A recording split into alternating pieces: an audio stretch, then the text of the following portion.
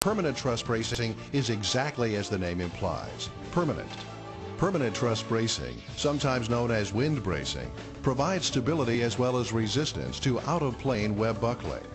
As you review your individual truss drawings prior to installation, notice that certain web members have a symbol where hatch channel is called out. This symbol indicates the need for a lateral brace to be attached to this web and similar webs in the adjacent trusses. This bracing resists buckling in high force or excessively long web members. Be sure to install this lateral bracing along with the corresponding diagonal bracing shown in the instructions on the permanent bracing diagrams.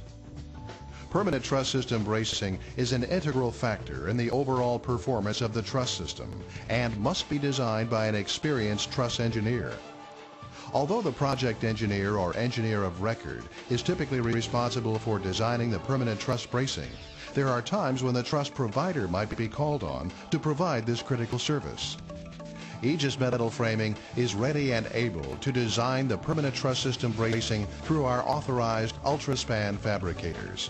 Either through the project engineer or a third-party provider such as Aegis, it is imperative that the permanent truss bracing be designed and certified to ensure proper functioning of the light gauge truss system.